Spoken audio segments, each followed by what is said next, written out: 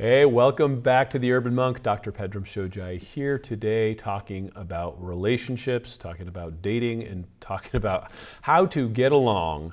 I have with me someone who's actually tremendously helped my relationship with my wife because we both read a book called Men Are From Mars, Women Are From Venus. Since then, he's probably written a gajillion books and been on the world circuit forever. I have John Gray with me, so we're here to talk about beyond Mars and Venus and how we can have relationship skills to actually get along and prosper in these things called relationships that we exist in. So hey, welcome to the show. Thank you. I'm happy to be on the show.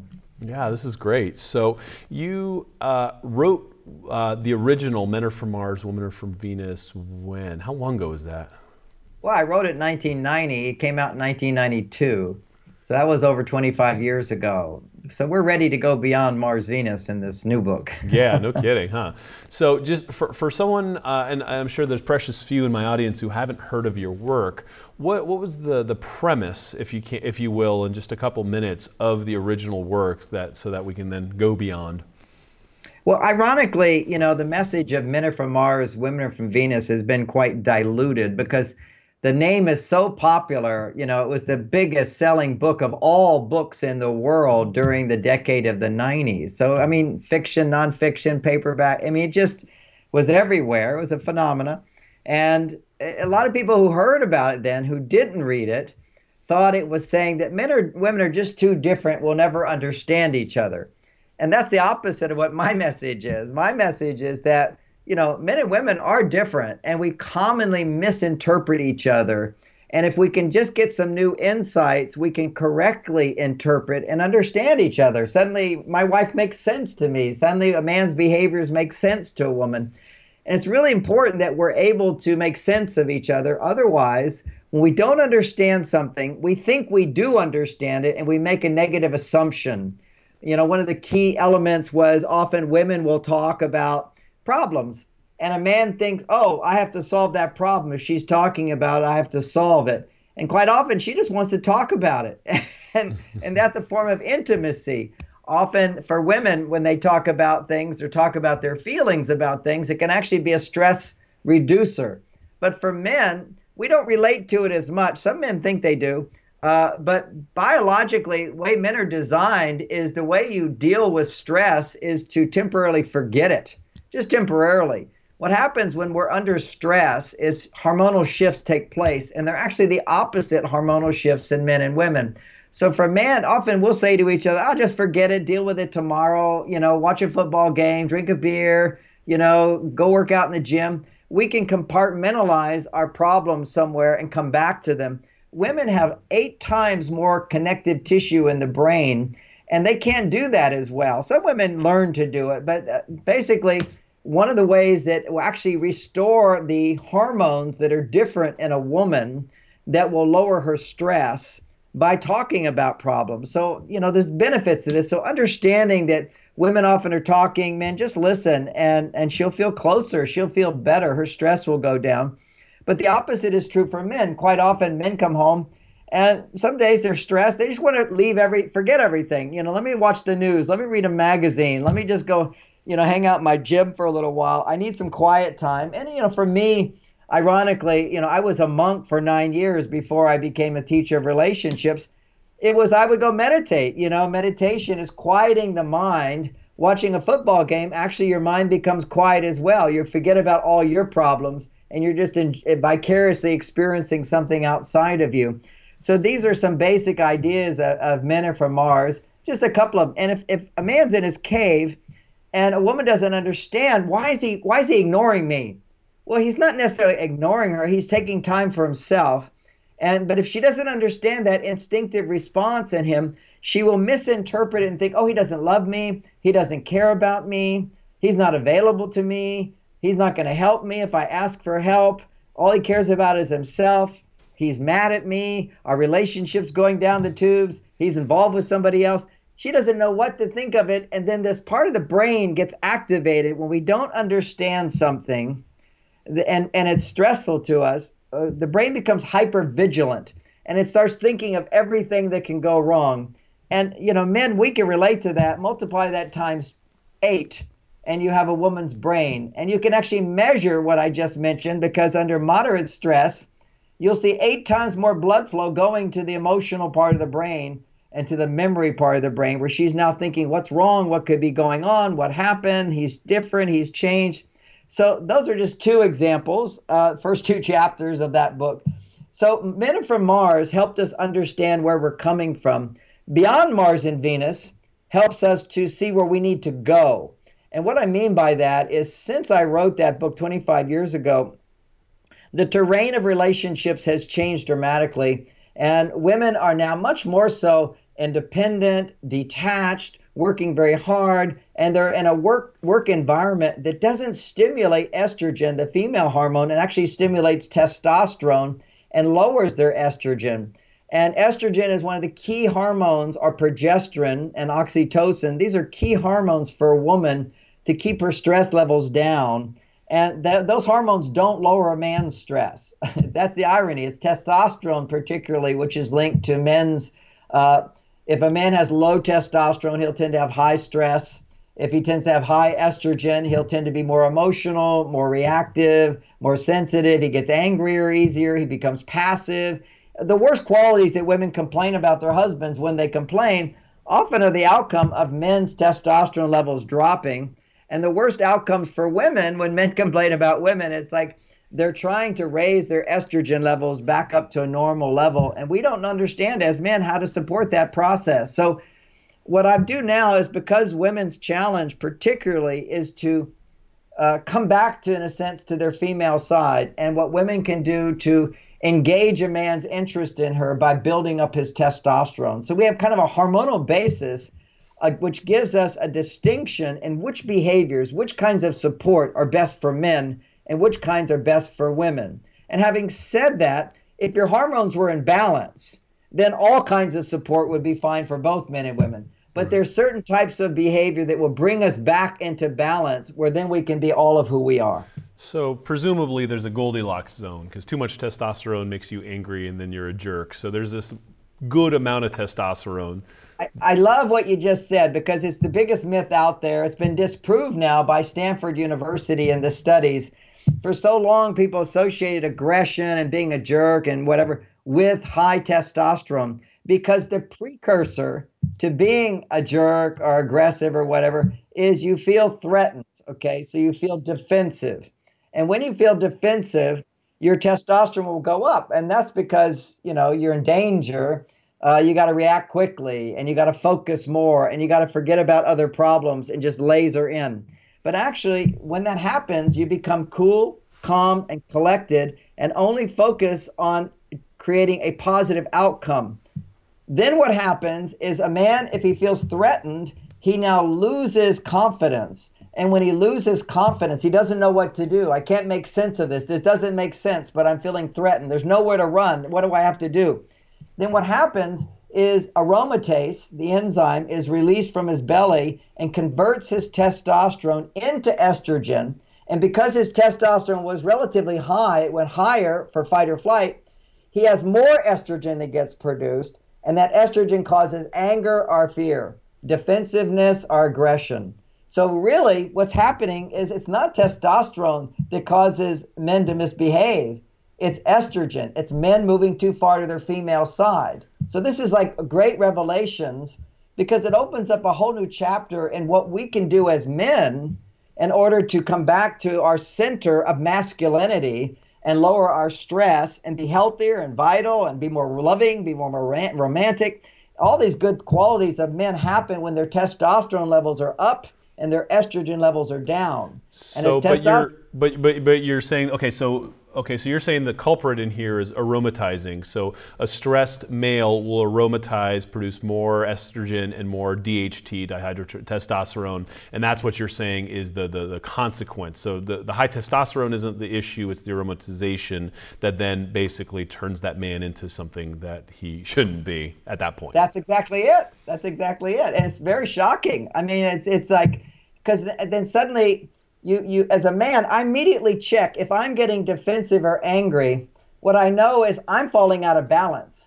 my estrogen's now going up. I'm using up my testosterone. Literally, your testosterone goes down because it's being converted into estrogen. Mm-hmm. And what I need to do, if I want good communication, if I want a better relationship, if I want to experience a libido and lasting passion with my partner, I need to create safety for her.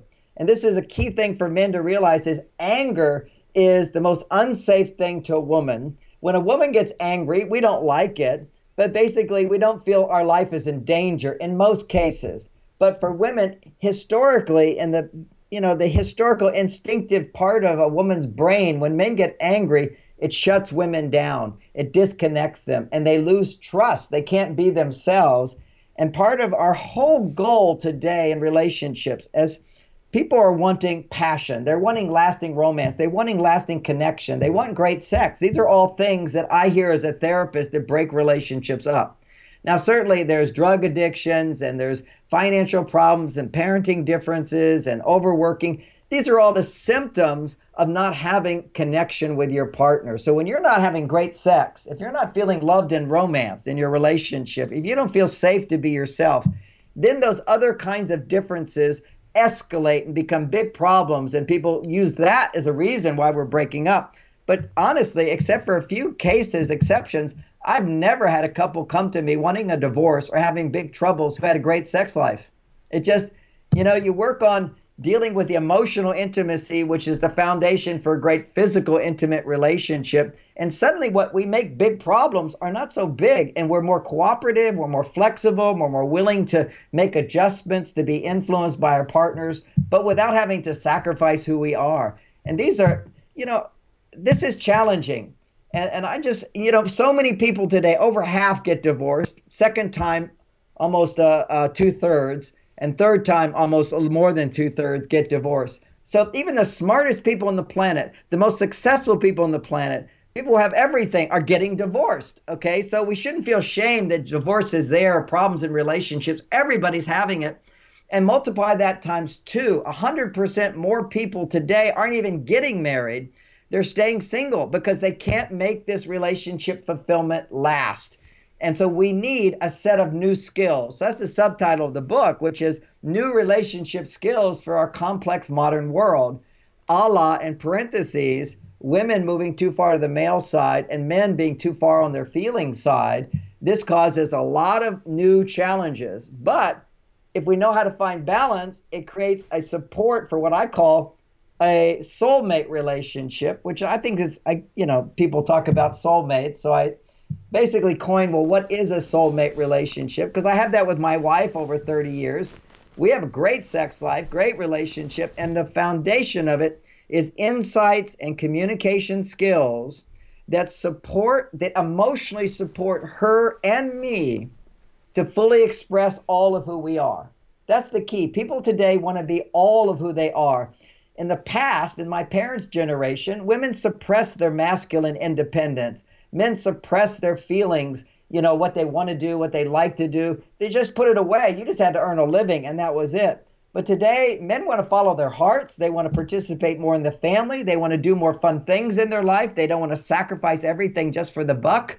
And women want to not be this sort of sweet little woman who stays at home and raises the children. They also want to be independent, be educated, get out there. But the challenge as we step into this whole new context, never before in the history of humanity, where women are more on the male side, men are more on the feeling side, and we have to find that balance in between, and we need new insights for that. So there's the traditional archetype of breadwinner, kind of cowboy dad, and then, stay-at-home mom. And so now there's permission to kind of meet in the middle. But what I'm hearing here is that in the middle, there's also these complications with the hormones and kind of this gender identity crisis. And so to have permission to express the entirety of yourself, but then be the man physiologically that you are to be, or the woman physiologically that you're to be. That seems like a nuanced play there. So allowing yourself the permission then allows you to kind of stand strong in your archetype. I just want to understand this fully. Yeah, the male archetype as hero provider is biological. And then on a spiritual, mental, emotional level, I'm way in touch with my feelings, more so than most women I know. but I have to not let my feeling side dominate in the marriage. If I'm too emotional, what happens when men get really emotional is either women shut down or they feel like a man's in his, if he's in his sort of threatening emotions, women shut down. If he's more vulnerable, scared, sad, disappointed, down, hurting, then women go into a mothering energy. See, they shift gears. They're no longer on an equal relationship. What happens is they go into the mothering side of them as opposed to the romantic partner side of them. And so this is all very confusing to men because we've been told by women that, they want us to be in touch with our feelings. What really they want is to know that we love them. They want us to be in touch with our feelings of love. They want us to be in touch with our feelings of caring and commitment and confidence and eagerness and enthusiasm and sexual interest in them without demanding. That's what they're wanting. I want to know what you're feeling. I want to know what you're feeling. It's coming from her own insecurity, because what happens for men is our go-to biological reaction under moderate stress, okay, little problems that come up every day. You're late, you've got a deadline, you got to pay a bill, you don't know about this, something. Our first reaction is detachment. Detachment goes along with a surge of testosterone, not emotions. You see, a woman, her first reaction to moderate stress, and this is measurable, is a surge in estrogen or progesterone, which creates a flow. Well, estrogen particularly will surge under moderate stress, and that will increase blood flow to the emotional part of a woman's brain by 8 times. It goes to the limbic system, which compared to a man's and relative to everything else is twice as big. I mean, women have a much stronger design to have an emotional reaction to things. And men don't. Men have a design to detach until a man loses confidence, then aromatase takes over, and then he has a bigger emotional reaction. So it's not fair to say that women are more emotional than men, because men can be way more emotional than women, but only when men are threatened, not when men are confident and grounded in that archetype of masculinity.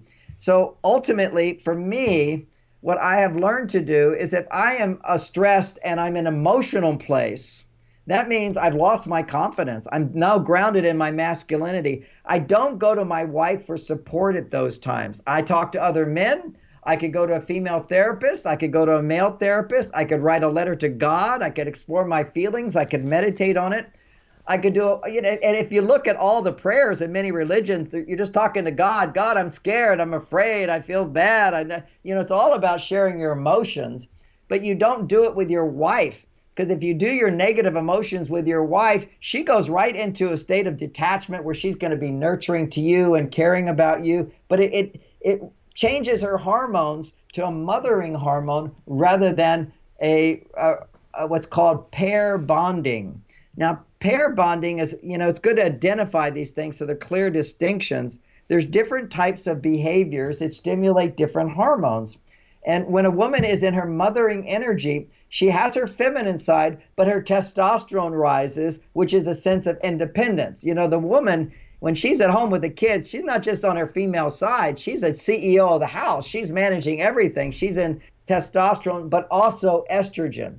Now, what attracts women to men is particularly 5 days after a woman's period, her estrogen levels, in order to manage stress effectively, if she's going to be happy and fulfilled, her estrogen levels double. Now that makes her able to make a baby, but it also creates well-being in her. But when her estrogen levels double, what occurs is a feeling of needing is associated with estrogen. The feeling of desire, motivation to do something, is testosterone. So you've got this estrogen-testosterone balance.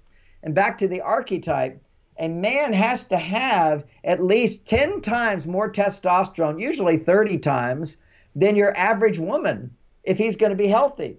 The only time men have heart attacks or prostate problems and all that is low testosterone. It's always linked in there with low testosterone. Depression, low testosterone. Heart disease, low testosterone. Stress levels, low testosterone. And even worse problems when the estrogen gets higher and higher and higher. For women, they need to have at least 10 times more estrogen than a man to be coping with stress. But her estrogen levels are changing at every day of the month to the right amount for her cycle. So when she's ovulating, her estrogen levels 2 days before and maybe a day after, it's twice as high as what it was before. So suddenly, 5 days after her period, a woman's mood changes and she suddenly goes into, I need more. That's why men will say she was like happy one day, next day, suddenly we never go out. She feels ignored. She feels invisible. She doesn't feel loved. You kind of go, what just happened? Well, what happened is a biological shift that a woman's hormones naturally go through, which is when her estrogen levels double, she feels a greater need for something called pair bonding. Now, pair bonding is well, there's lots of different kinds of pair bonding, but it's basically you go to a doctor and you need his help or her help for your health, for your life, to stay alive, and you need something that you can't give yourself. That's pair bonding. You go to a teacher and they're teaching you something that you don't know before. That's pair bonding. You go to a chiropractor and they're adjusting you. That's pair bonding. Any kind of learning a class on archery. That's pair bonding. You have a teacher and you're a student. Is you're getting something that you can't give yourself, and you give your appreciation or you give money for it, whatever. There's a reciprocal exchange of I need your help and you're giving me help. That type of relationship, when you're in the reciprocal, when you're receiving the support, that's what creates estrogen the most. Now, you look at a male-female, heterosexual male-female relationship where it's pair bonding, that produces way more estrogen than anything else. And that's why romance has become so important to women today. In my mother's generation, they never complained my husband's not romantic. That was the honeymoon phase. Everybody knew that was going to be over. No one expected that kind of love to last. But today, suddenly, women want that kind of love, because when their estrogen levels double or need to double, if she's over in testosterone land, being independent, being detached, dealing with deadlines, urgency, sacrifice, working for money rather than love, all those things tend to stimulate testosterone. That lowers her estrogen. And so she needs, like we might call it, a super stimulator to raise her estrogen up.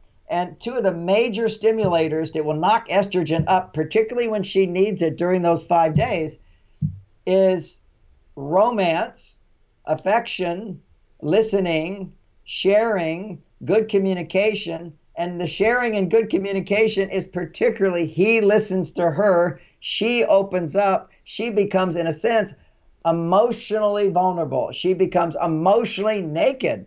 See, this is a new level of intimacy that we need. Physical intimacy will not last a lifetime. I mean, the body, after a while, you're not going to be turned on to the body to some extent. It's just physical.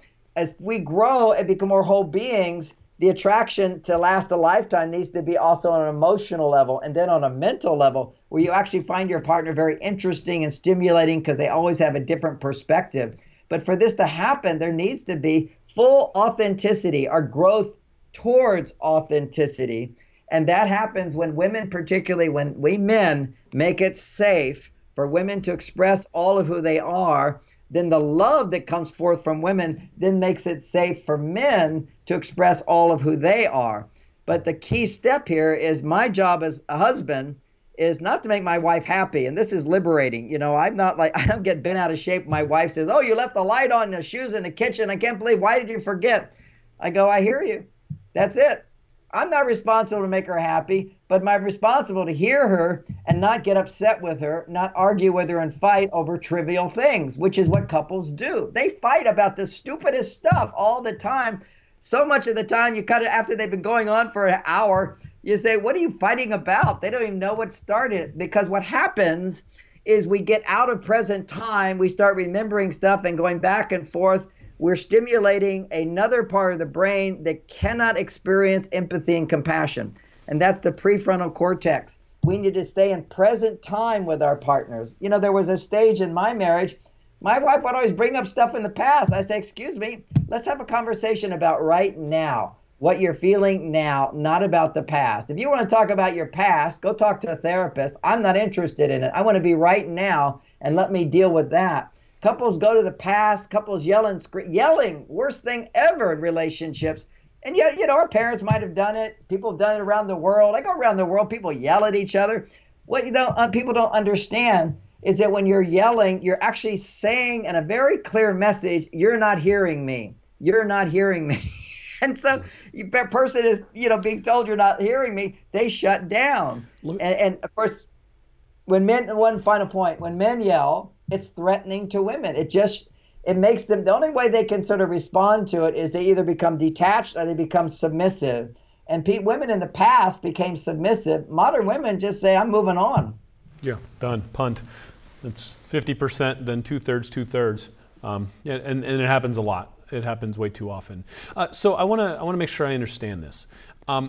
In that era, post-period, where she needs the surge of estrogen, and it is my job to be loving, be caring, and be listening, and let her be vulnerable.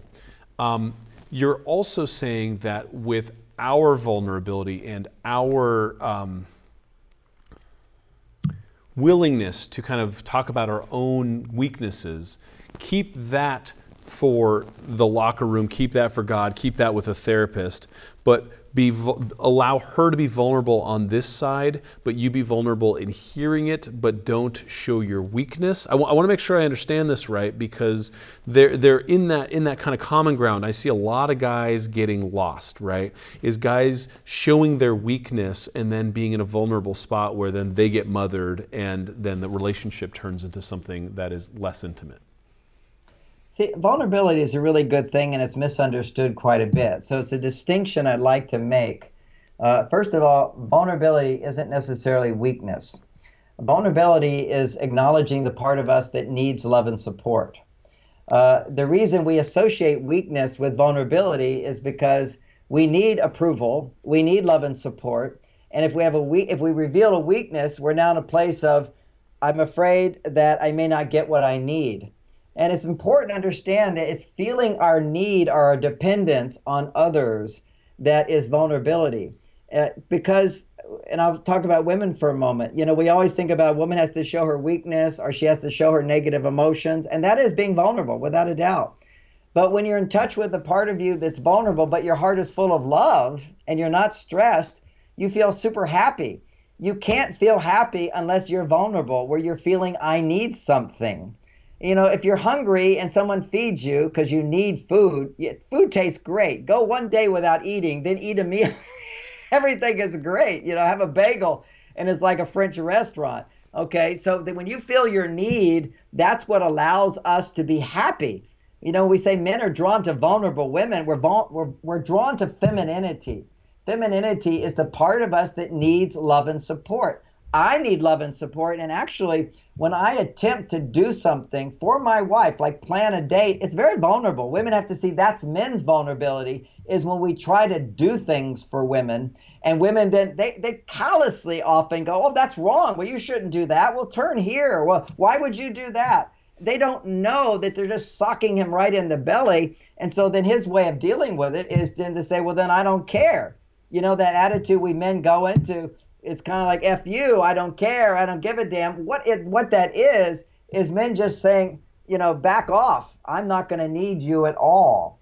And your approval, your appreciation, your love of me is not important. And that's because we are vulnerable. But it's a different kind of vulnerability. We need, basically, and Men Are From Mars, as well as my new book, I talk about our needs as men. And you can sum it up. What we need from women, where we're most vulnerable, is the need to be appreciated, the need to be accepted the way we are, and the need to be trusted that we're doing our best. And so when women question us, ask questions, well, where were you? Why would you do that? What are you doing? It's such a pounding message, an unloving, supportive message.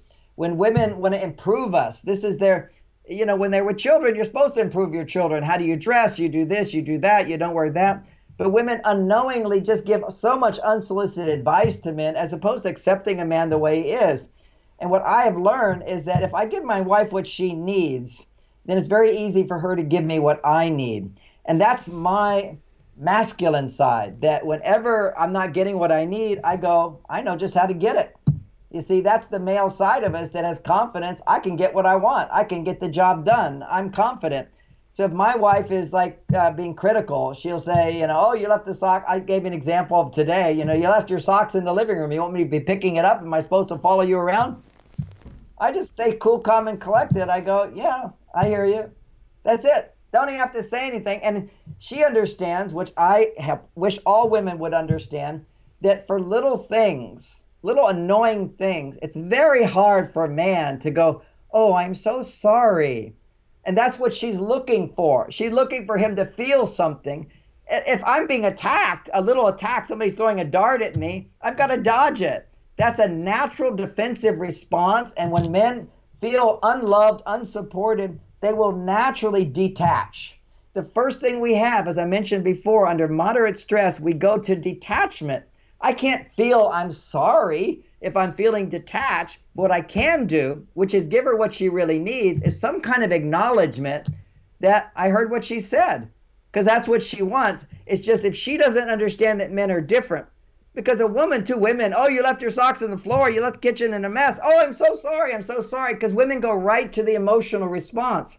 And I'm not saying men can't feel sorry, but only when they're in balance. Only they can feel regret at that time, but their first reaction is going to be defensiveness.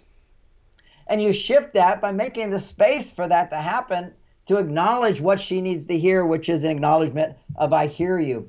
So I got off track there, but I wanted to give men permission to be men. This whole thing, when I married Bonnie 31 years ago, I remember I was late for dinner and she was looking at me like huge disapproval. And I said, honey, what are you feeling right now? And she said, well, I feel bad. And I looked at her, I said, well, you shouldn't feel bad. I'm the one who's late. And she just kept looking at me. And I said, oh, you want me to feel bad? She goes, you should feel bad. And then my response to her then was, but I don't feel bad. I got here as fast as I could. I went through a lot of traffic. I felt bad for a minute when I realized I was late, but I got here and I got here alive. So I'm feeling good. And I teach people how to feel good, not how to feel bad. And she says, well, you should feel bad. And I said, how bad do I have to feel? Which makes the whole thing ludicrous. And then I said, and how long do I have to feel bad?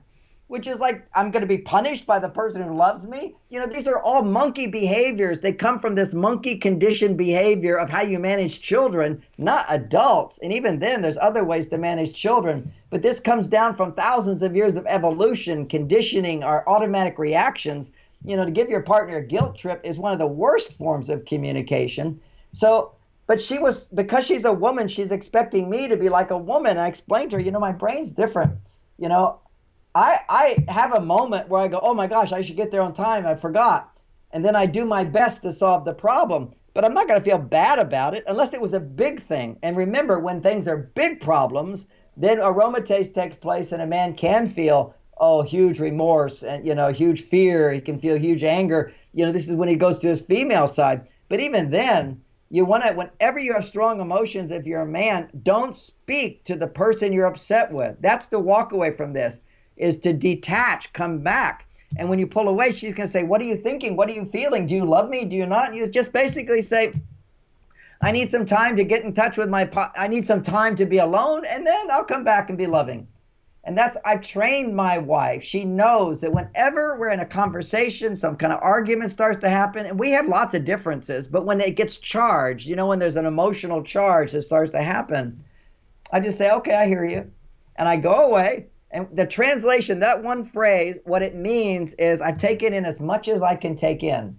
And if you say another word, I'm going to get defensive, and I go from here to the back part of my brain, and I don't want to go there. Now I'm going to be getting all that stuckness and shut down and all that. Then what I do is I say, I hear you. I walk out of the room. I do something to rebuild my testosterone, because what I know is my estrogen levels are going to take charge, takes me out of the prefrontal cortex, back to some conditioned defensive responses that I'm stuck in, could be for 2 days even. So what I do is I stop talking and I walk away and I do something that increases testosterone. You're sneaking in some squats and push-ups? That's one thing you can do. Yeah. You can do squats and push-ups. You can read a book that you like. You can go see a movie. You can drive your car. You can meditate. Meditation also rebuilds testosterone. It's anytime you do to quiet your mind and not try to change somebody who upset you, but you're coming back to 1,000% accountability.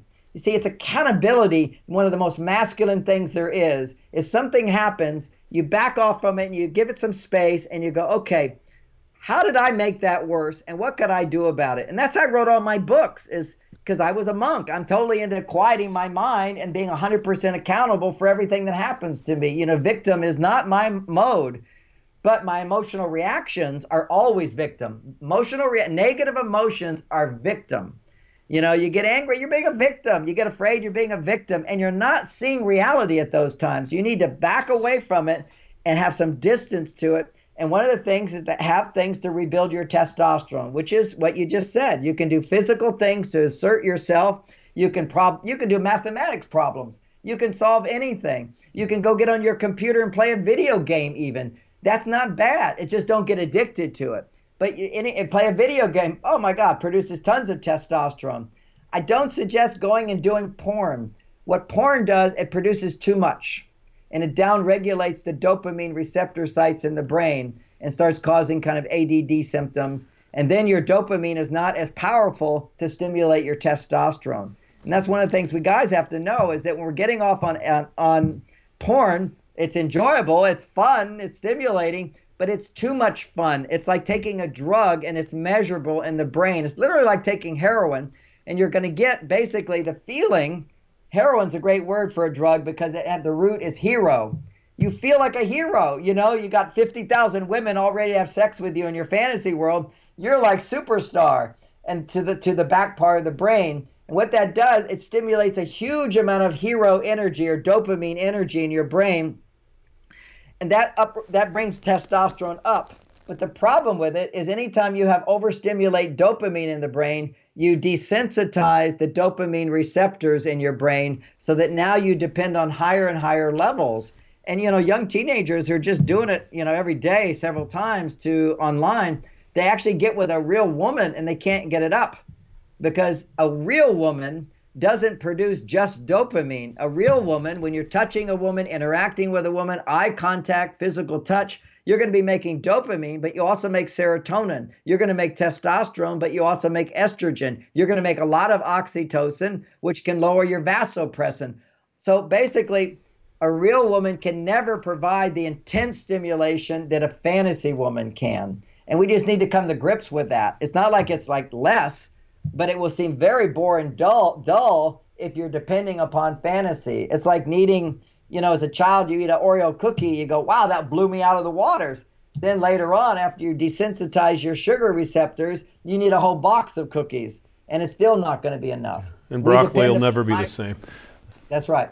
Yeah, I mean, Oreos will destroy that. So I want to, when a man goes in and say, okay, you come in, it's just like, I just came back from war. I just, you know, I earned all this bread. I did all this shit. Don't talk to me about my socks, right? And so you have this moment where it's just like, I can't believe she's coming at me with this petty nonsense.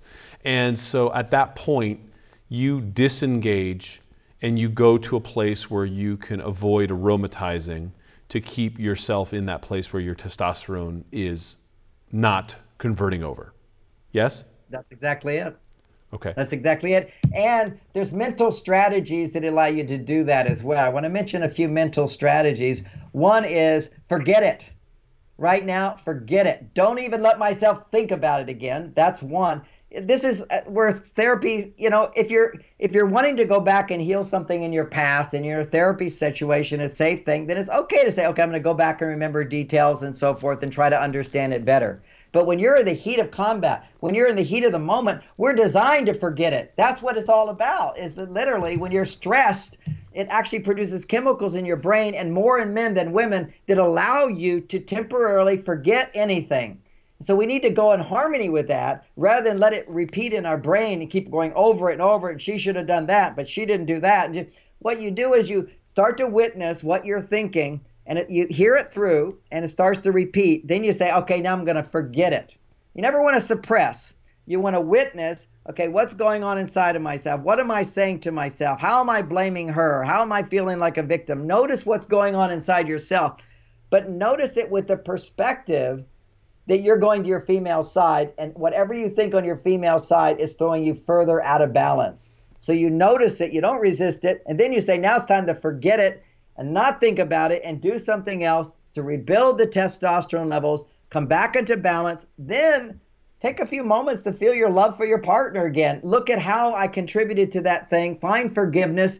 All of that's easier to find when your testosterone comes back up. You cannot find it when your testosterone is aromatizing into estrogen. You're just in this out of balance place, and you shouldn't speak at that time. That's the key to it. Not speak to the person who's upsetting you. And even if you speak to a friend, notice how you'll tend to exaggerate and be one-sided in the way you share something. This is just reinforcing victim, because we live in a victim society, and people get more attention when they're bigger victims. And so we exaggerate to ourselves how bad things are. So let me give you an example of another mental strategy. When my wife, I go out and I work hard and I do all kinds of things and I get attacked and I fight my battles in the world. It's not the war battles, but being out there in the public and the criticism I've gotten and the battles I fight, the lawsuits, all that stuff. So I'm out there doing my Martian battle thing.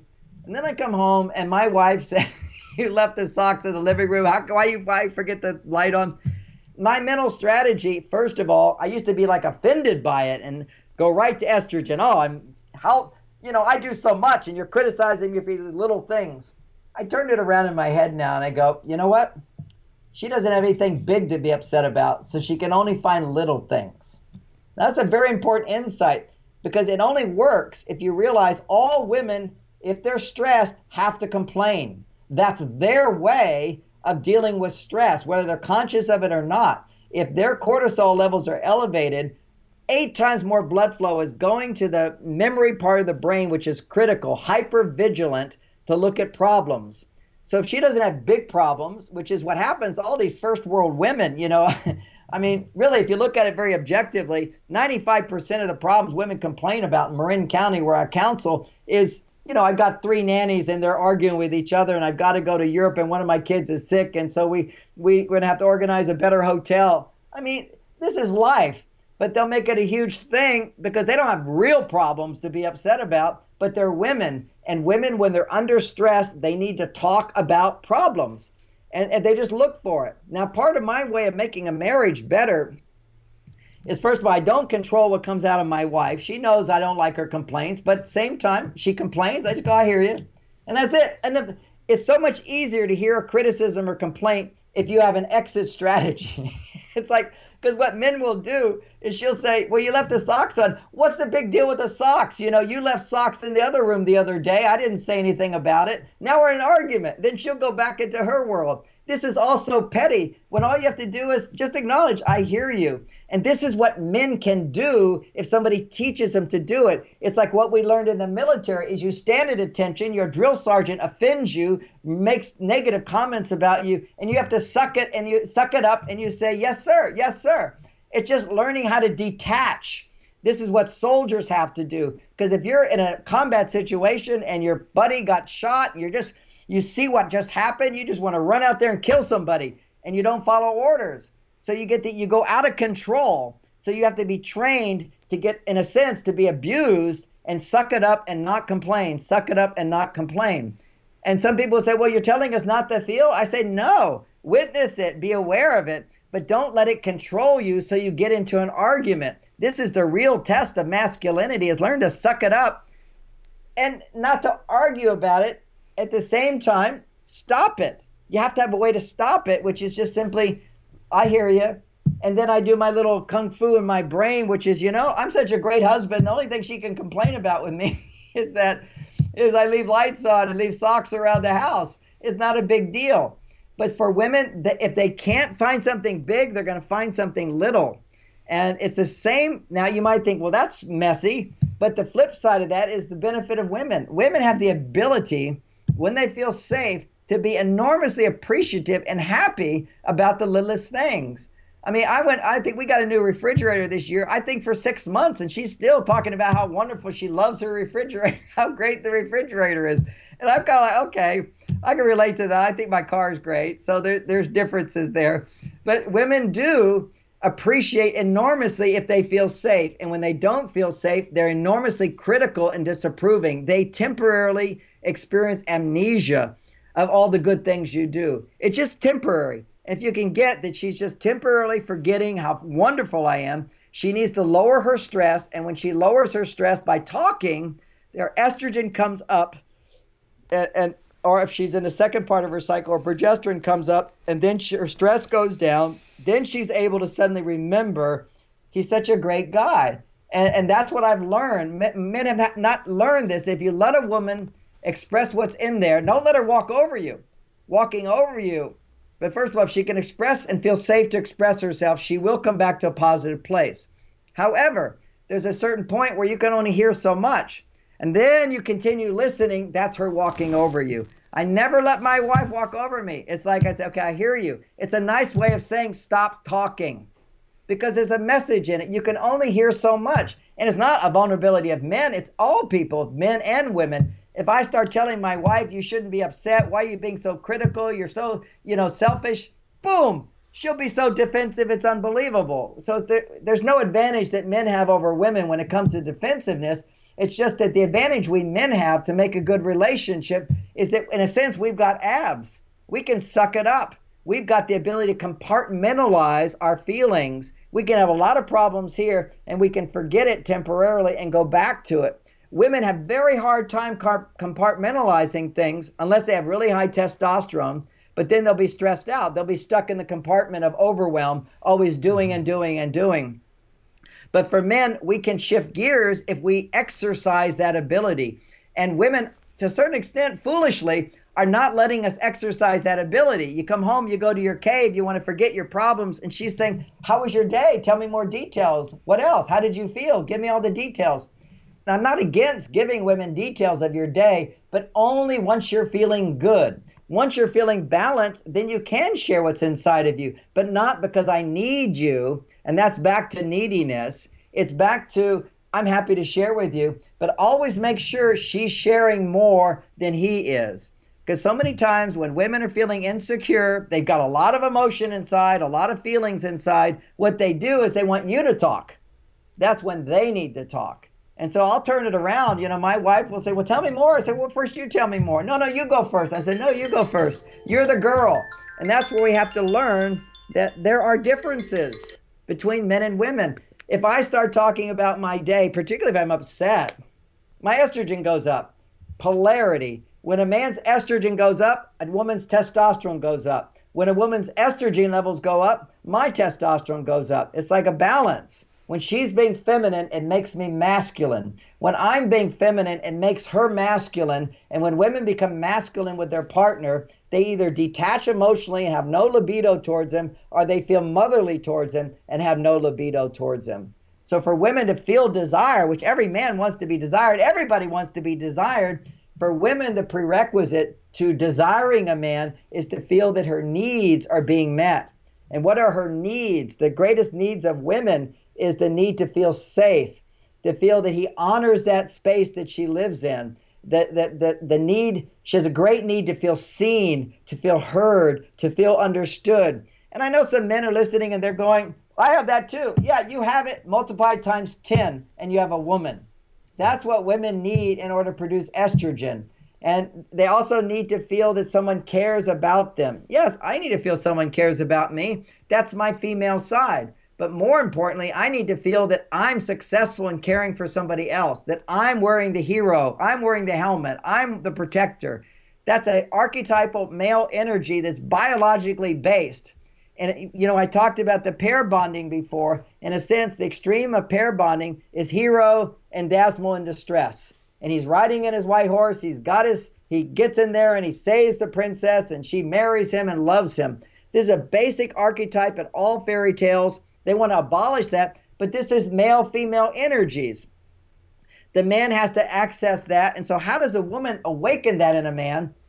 It's so much harder today than ever before, which is why men don't make commitments to women. You need to feel successful. You need to feel you won the tournament. You need to feel you made you hit the goal. And a woman can do that for a man when she falls in love with him and appreciates him and trusts him and accepts him with all his imperfections. You know, and so vulnerability is good from the sense for men, which is, yeah, I blew it again, but not like, oh, I feel bad, I feel blew it, I need comfort and solace from you. No, it's just not being defensive about it. Like, yes, I did perfect. And you know, that's not working either. Right. But just not to always have to sort of prove yourself to be perfect, because you're already great. You're good enough. Good enough is good enough. Yep. Well, I mean, if we could agree on that and have that be the level of communication so we could accept each other, that makes for a really nice, intimate relationship where you don't need to cross over and meet in the middle there. The book is called Mars and Venus. We're over time right now, so I do have to cut out. The book is available this January, late January. John Gray, I mean, he's probably written a gajillion books, as we said, and fascinating subject. It's, you know, listen, this is contentious because there's so many opinions out there, but look, you've helped a lot of people. So, you know, I recommend looking at this for your own life with your own relationship and implementing some of this advice to see where you can find some more balance in yours. So thank you. Beyond Mars and Venus. Beyond Mars and Venus is the new book. Yeah, absolutely. So let me know what you think. This is Dr. Pedram Shojai, the Urban Monk. I will see you next time.